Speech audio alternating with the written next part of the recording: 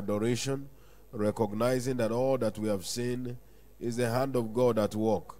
Give him glory, give him praise, give him honor, give him adoration, give him all the praise that is due unto his name. Celebrate him. Our God is faithful, is worthy to be praised, is worthy to be glorified, is worthy to be praised, and is worthy to be glorified. Let your voice of gratitude be heard on high this morning as you give him glory and honor, as you give him adoration and thanksgiving. Celebrate him. Jesus, we have come today to say that we are thankful, to say that we are grateful, to glorify your holy name, to celebrate your faithfulness. You are worthy of all the praise. You are worthy of all the glory. Thank him also for the answers to our prayers, that we have not prayed in vain, but that God has heard us, and because he has heard us, he has answered us. For this is the confidence that we have, if we ask anything according to his will, that he hears us. And if we know that he hears us, then we are sure that he has granted our petitions. Will you give him the glory and the honor? Will you celebrate him this morning? And now begin to ask him to speak to you today. All the people gathered early in the morning for to hear him. Lord, we have come to hear you this morning. Speak directly to me today. Let your word come forth and let it transform my life. Thank you, Father, and thank you, Lord. Blessed be your name. In Jesus' precious name we have prayed. Our Father, in the name of Jesus, we thank you today for the blessing of being in your presence. We thank you for the testimonies you have wrought in our midst. And we thank you, Lord, for the answers to prayers you have given us today. And Lord, our eyes are upon you this morning, asking that you will speak to us, and that your word will change and transform us again in the name of Jesus Christ. Thank you, Father. In Jesus' precious name we have prayed. Somebody believe, say loud, amen. Give Jesus a big hand, and please, you may be seated in his presence. It is my year of breaking limits. This morning, as we begin looking at God's word, it's important that we are reminded that according to scriptural demand, we must continue to take up the names of our new converts in prayers so as to secure their establishment in the faith. Paul the Apostle lays up an example for us in the book of Romans chapter 1, verse 8 and verse 9 in particular. It says, "For I thank God through Jesus Christ for you all, that your faith is spoken of throughout the whole world." And verse 9, it says, "For God is my witness, whom I serve with my spirit in the gospel of his Son, that without ceasing I make mention of you always in my prayers." It is important for us to understand that we have a responsibility to travail over the soul of every convert that God has given to us in order to have Christ fully formed in them. In Galatians 4 and verse 19, Paul speaking there again says, "My little children, whom I travail again in birth until Christ is formed in you." So there is a demand for travail. Travail refers to passionate prayer. So we must recognize that we must engage the altar of prayer.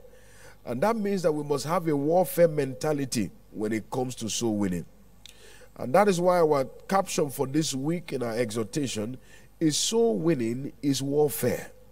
Soul winning is warfare. You need a warfare mentality to be effective in soul winning. It's important to note this morning, as the caption states, that soul winning is not a playfair, but rather it is warfare. In Luke chapter 11, we are told, verse 21 and verse 22, it said, "When a strong man armed keepeth his goods are at peace. But when a stronger one than he comes upon him, he will take away the arm in which he trusted, and then he will spoil his goods." We must recognize that every soul that is held captive by the devil. And we must engage spiritual violence in order to set them free from the captivity of hell. In Matthew chapter 11 and verse 12, the Bible makes us to understand this very clearly. It says, "And from the days of John the Baptist until now, It said, the kingdom of heaven suffereth violence, and the violent taketh it by force. So according to scripture, there is a requirement for spiritual violence. If you look at the episode that took place in the book of Luke chapter 14, the Bible says that a man made a feast, and he sent out his servants to call those that were invited to the feast. And look at verse 18, the beginning of verse 18 very closely. The Bible tells us there, it said, and they all with one consent began to make excuse. All of them with one consent began to make excuse. Not that they had a conference, but there was a satanic agenda to stop them from coming. They all with one consent began to make excuse. Their excuses were different, but the purpose was the same: to stop them from being in that feast. That is what occurs for every time we go out there on the harvest field. The enemy is seeking one purpose and one purpose alone: to stop souls from coming to the feast. And that is why we must engage in spiritual warfare. The Bible makes us to understand in 2 Corinthians chapter 4 and verse 4. It tells us there, it said, in whom the God of this world has blinded the minds of them which believe not. It said, lest the light of the glorious gospel of Christ, who is the image of God, should shine unto them. God, the God of this world, has blinded them. He has put something upon them, not allowing them to be able to see the light. You see, it's one thing to have the light present. It's another thing to be able to see the light. The Bible tells us that for anyone to be able to see it, in 2 Corinthians 3 and verse 18, it said, we all with open face, beholding as in a glass the glory of the Lord, it said, we are changed into the same image from glory to glory. So clearly, for anyone to see, the face must be open. If you look earlier in this same portion of scripture, in the book of 2 Corinthians 13, we are told there, beginning from verse 16, he said, but when they turn to the Lord, he said that the veil shall be taken away. So everyone that actually turns to God does so because the blindfolding force of the enemy has been taken away. If not, no matter the explanation, they will not understand the gospel. That is why we must engage on the altar of prayer to prevail against every satanic resistance to our engagement on the harvest field. Shout hallelujah. I said shout hallelujah. The Bible tells us in the book of Luke chapter 9 verse 1 all the way down to verse 6. We see Jesus sending forth his disciples here. And it says he called the 12 together and he gave them power and authority over all devils and to cure diseases. And the Bible says he sent them to preach the kingdom of God and to heal the sick. It's amazing that the first thing the Bible tells us in that verse 1 is that he gave them power and authority over all devils. Their task was to go and preach and to heal, but before they would be effective in it, he said he had to give them power over all devils. Why? Because the devil's principal aim is to stop their access to the gospel. He said, go and preach the gospel, but before you go, make sure that you are empowered over all devils. You see, every time we are out there on the go for Christ, we must understand that there are satanic resistances there.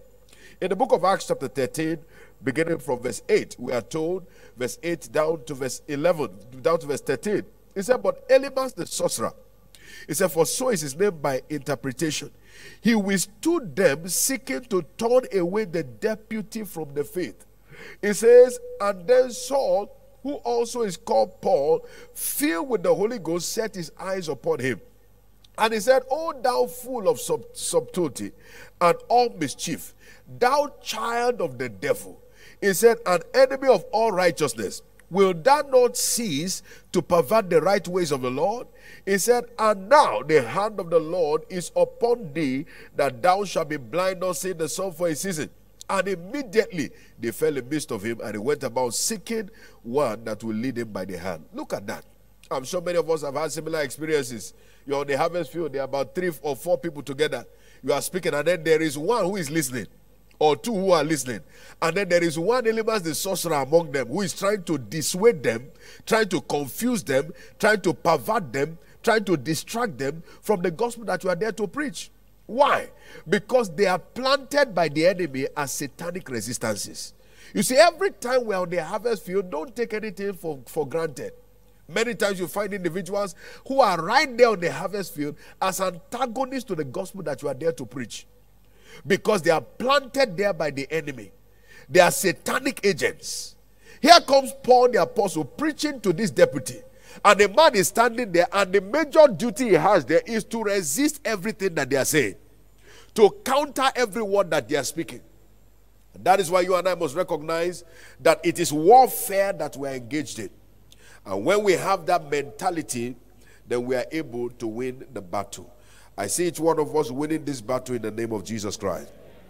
Somebody believe me, say louder, amen.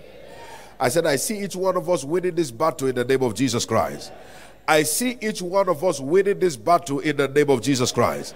I see each one of us winning this battle in the name of Jesus. This is very important. We must understand that it is warfare. Every aspect of soul winning, from the administration to the follow-up to the bringing of the souls to church, every aspect of it is warfare. And the warfare is spiritual. Ephesians chapter 6 and verse 12, we are told there, it said that we wrestle not against flesh and blood, but against principalities, against powers, against the rulers of the darkness of this world, against spiritual wickedness in high places. It is warfare. It is warfare. When you approach it with a warfare mentality, you are able to win the victory. May each one of us today be in grace to win this victory in the name of Jesus Christ. Every soul that God has given to you and to me, none of them shall be lost. Somebody believe it, say louder, amen. I said somebody believe it, say louder, amen. Somebody believe it, say louder, amen. Somebody believe it, say the loudest, amen. I remember a day that we were standing in prayer and praying for the church intensely, and a man who was living around the church environment, he came, and the church where, you know, the location where the church was used to be a school, and the man attended school in that place and was still living in the same community. As at that time, the church has been there for almost 4 years, and he was living in the same community. He said as he was passing the church that day, suddenly something told him, you need to go to that place tomorrow.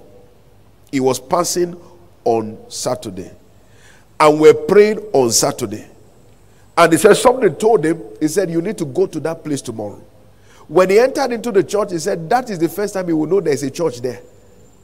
Living in the same community, where he attended school inside that same compound, and living in the same place, and 4 years after the church was in that community is the first time he will know there's a church there, because Satan blindfolded him. You see, we must understand that we are engaged in battle. When we approach it from that mentality, we're able to take hold of the victory. My prayer is that for each one of us, we will stand as warriors for Jesus, and we're going to win the victory on his behalf. Will you rise on your feet this morning and ask God for grace? Lord, I take that winning grace, that grace of a winning soldier, to fight this battle and to win it in the name of Jesus. Lift your voice and pray that prayer from the depth of your heart. Pray that prayer from the depth of your heart. Lord, I receive grace this morning.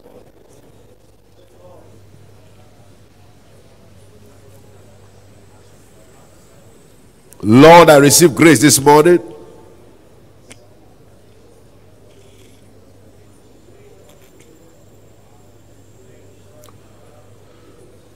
Lord, I receive grace this morning.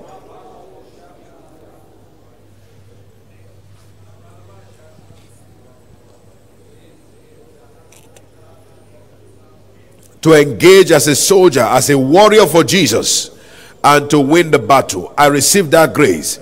I receive that grace. Why not begin to speak to God about everyone God has brought your way? Lord, we decree right now, for every soul that you have given to us, the enemy shall not prevail. The enemy shall not prevail. Every voice of confusion, we bring them to silence. Every voice of manipulation, we bring them to silence. Every confusing thought, we bring them to silence in the name of Jesus Christ. Lift your voice. It said we should cast down imaginations and every high thing that exalts itself against the knowledge of God, and to bring to captivity every thought. Lord, we decree every contrary thought to the gospel, let them be brought to silence in the name of Jesus. Let them be brought to silence in the name of Jesus. Let them be brought to silence in the name of Jesus. We decree absolute and total victory. Absolute and total victory over every satanic ploy in the name of Jesus Christ. Absolute and total victory over every satanic ploy in the name of Jesus Christ. Lift your hand and lift your voice and give glory to God now. Father, thank you for it, and blessed be your holy name. In Jesus' precious name we have prayed. Somebody believe, say loud amen. From what we have heard this morning, take your time, engage on the altar of prayer concerning every single soul God has brought your way. Paul said, I'm making mention of you in my prayers. Make mention of them and watch what God begins to do. Every one of them will begin to respond swiftly in the name of Jesus. A brand new day gives you a brand new opportunity. Therefore, speak to the day and decree what must be delivered today. Decree what must be delivered today. Decree what must be delivered today. Decree what must be delivered today. Decree what must be delivered today. You shall decree a thing, it shall be established. Make your decrees. Make your decrees this morning. Make your decree this morning. Let your voice be heard on high. Speak right now. Decree. The day is blessed. The day is loaded. It shall be a testimony day. It shall be a breakthrough day. It shall be an open heavens day. In the name of Jesus. Day of revelation. Day of transformation. Day of productivity. Supernatural day of favor. In the name of Jesus Christ. Lift your hand and give thanks to God. Father, thank you, and blessed be your holy name. In Jesus' precious name we have prayed. In Jesus' precious name we have prayed. According to your decree, so shall it be in Jesus' name. Amen and amen. Be reminded, Word of Faith Bible Institute kicks off today, both in Canaan land and across the various provinces. We have the BCC course and LDC course taking place. It will be a glorious time in Jesus' name. Get your converts and all who are concerned to be there. Those who have not yet attended, make sure you take advantage of it, and the Lord bless you as you do in the name of Jesus. Let us share the goodness of the Lord together in fellowship. Surely God's goodness and mercy shall follow us all the days of our lives, and we shall dwell in the house of the Lord forever. Amen. Peace. It is my year of breaking limits. Then what eyes have not seen nor ears heard shall be your experience all through the year 2020. Congratulations. Amen and amen. Congratulate somebody as you go. Be blessed.